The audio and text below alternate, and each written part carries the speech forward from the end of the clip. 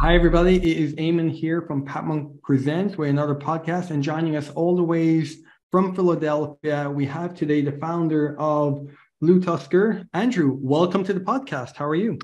Doing good. How you doing? Appreciate you having me. No problem. You're very, very welcome. And for those who are listening in, can you give us maybe a quick download on what BlueTuskr does? So, how you help people and help businesses. Yeah. So we are a full service marketing company for e-commerce sellers. We focus on basically being an outsourced marketing department for a lot of the sellers we work with. And we help develop omni-channel strategies for them, mostly for sellers that sell on their own website, as well as marketplaces like Amazon, Walmart, eBay, Wayfair, et cetera. Fantastic, fantastic. And, when you're dealing with all these different platforms, how are you getting the word out there at the moment? Is it inbound? Is it outbound? Is it YouTube or LinkedIn? Or what seems to be working at the moment? Most of what we do is, well, when we first started, it was definitely a really, very strong SEO approach. It was like one of the first things I did was start writing as much content as we possibly could with a strong focus on the SEO side. Now, as things moved on, we've started to do more visualized content. Like I have my own podcast. We do a lot of like webinars. I have different, we do like tutorial videos and things like that. So really anything we can do from a content side, but otherwise it's mostly inbound right now. Okay. And with that as well, when let's say you're getting the inbound, how important is your website at, taking all these visitors and converting them into potential customers or happy customers in the future? It's obviously basically the main part. With an agency, I think the biggest struggle is there's so many of us. It's difficult to stand out as an agency because unless you can truly easily differentiate yourself on your website, it just looks like another agency site. You got services, you claim to be the best of the best. It's the same stuff. So our site, we really have to make sure that not only do we come off as a thought leader in our industry, but also clarifying like what our true differentiators are. Mm-hmm. No, it's so important because if you're in the sea of everybody saying like, we're number one, We're great. Everyone's number one. It's easy to get lost in the noise of all of that. And with this as well, if there was an area, let's say with the website, what you're doing at the moment, since you founded the company, what are you doing better now than maybe you were doing 5 or 10 years ago? One of the things that we started focusing on really from an SEO side. So obviously, you write all this content, you get all this traffic in, but if you're writing articles that are a little bit more generalized, like the chances of those actually converting someone are slim. So then you have to rely on any kind of like retargeting advertising you might have running, but a lot of agencies don't like to go down the advertising route. Mm-hmm. So what we actually started to do is take a real strong look at the way that those articles we were creating are structured so that they're actually showcasing a lot more of not only like case studies and fun stuff like that, but different pieces of gated content, different ways for them to get to different pages to learn about things. So we focused a lot more on the CRO side of the actual articles that we're writing. And then, of course, making sure that for every individualized service that we may have or offer that we may have or whatever it is, it all has its own page. So it's very specific around what the offer is and what we have. So really, we've taken a real strong look at the overall CRO of our site, which has allowed us to actually start to convert those leads, whether it's from a marketing qualified lead because they're gated content or something like that, or whether it's a true lead that's coming in from like a contact form or a chat or something along those lines. No, that makes perfect sense, and I can see why that's getting results. And to kind of switch gears a little bit and talk about more of you as a leader and obviously the founder of the company.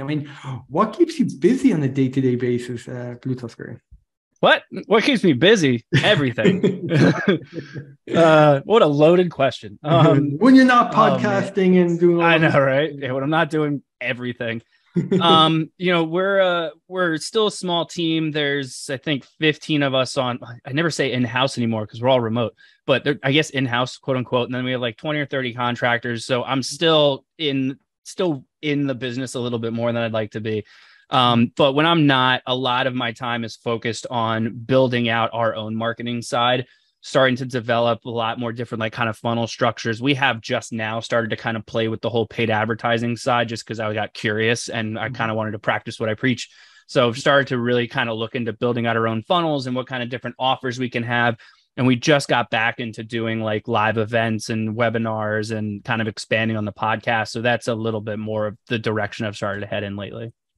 Fantastic. And it's good. I mean, I guess, a year or two ago, like there was no events. It's great to see finally events pretty much back to normal now Yeah, after the whole exactly. COVID and all that happening. So look, what I want to do is, if you're ready, maybe put you in the hot seat and ask you some rapid fire questions if you're good. Let's do it. Hit me. Let's do it. So, like, for example, Andrew, what was the last book you read or maybe currently reading? Ooh, messy middle. I've started and not finished that book, I think twice. And this time I'm like, no, I'm finishing it. So this time I am finishing it because I only got like a handful of chapters left, but that's basically what I've been focused on right now to try to figure out, like, you get the agency, you get to that certain point and then you just kind of feel like you flatlined, and I want to figure out like, how do I scale it out? So I've definitely started digging back into that book. Very good. Very good. First time I've heard of that, but great title, Messy Middle. Like, it makes you think. Oh, it's great. Yeah, definitely about scaling and thing is good. So with this as well, like, what is one problem that maybe kind of, if there was no boundaries in technologies and you could snap your fingers, I mean, what is one thing that you would like to have fixed in the company today? Or maybe it's something that's taking up a lot of time and that you could automate. What would that be? Oh, man, that's a good one. I'm going to have to go with the first thing that came to my head would be some kind of visualization around attribution. Tends to be our biggest problem. Because like from an agency, like, it's not we work with e-commerce sellers all day. So someone comes to your site, it's pretty easy to figure out if they're going to convert right away or if it's in the next like handful of days, but then that's it. But with an agency, they come, they see a blog, then they leave, then maybe they come back and they check it out, and then maybe they download something, and then it's just such a long sales cycle that I'd love to have a little bit more eyes on the overall actual attribution of it. And obviously with the way that that's going now, and since the iOS change and all that stuff, it's near impossible comparative, even if you use something like a Triple Whale or I forgot what the other one's called. But that would probably be more in the direct go back to the good old days when I could track everything.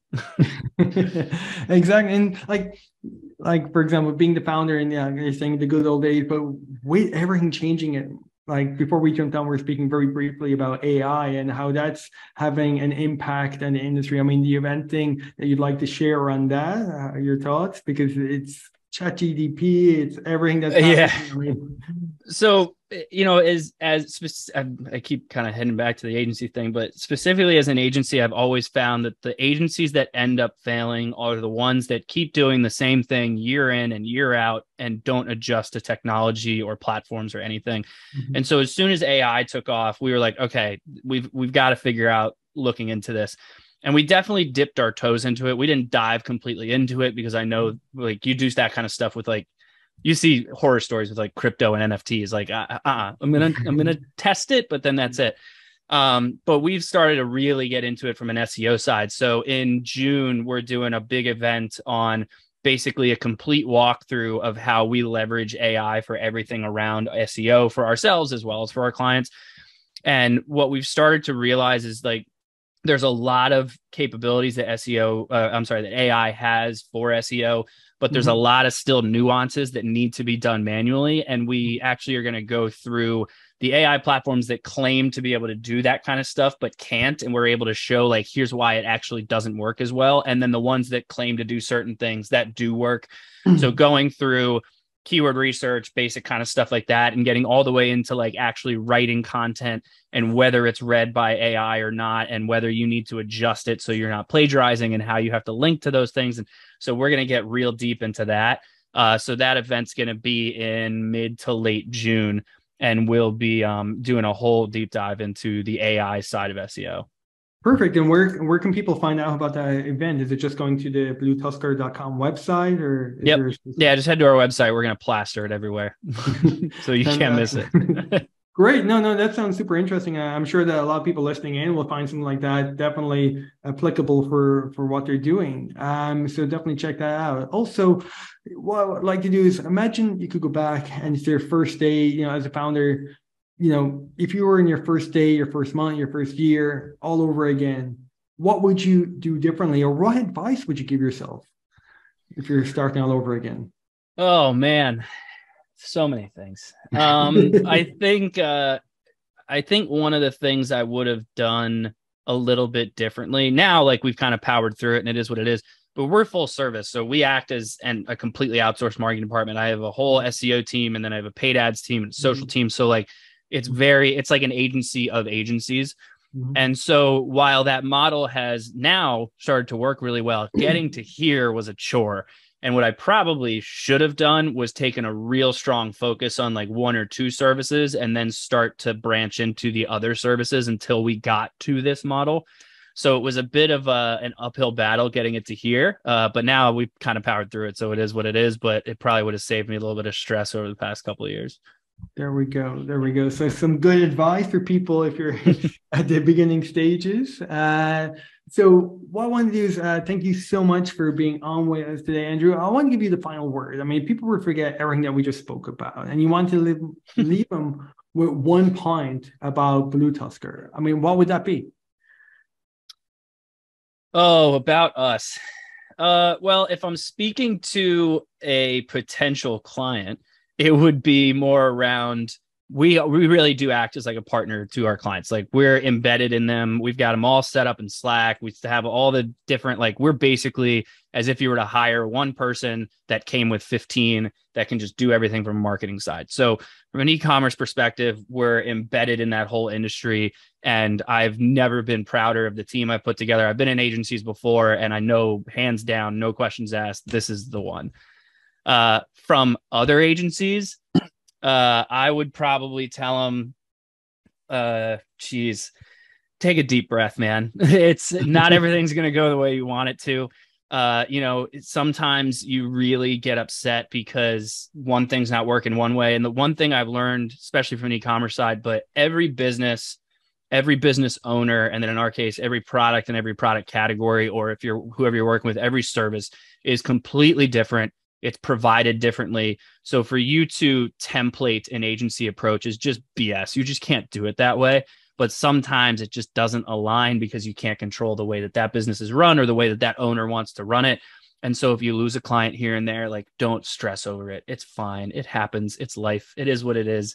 And, the agency life is interesting. I think my next life, I'm going to start a therapist for just agency owners.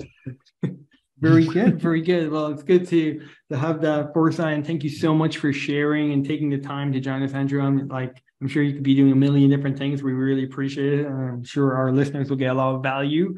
So appreciate that. So that is it for today's episode of Pathmonk Presents. And I look forward to seeing everybody on the next episode. So for myself and Andrew, all the best and bye-bye. Appreciate it.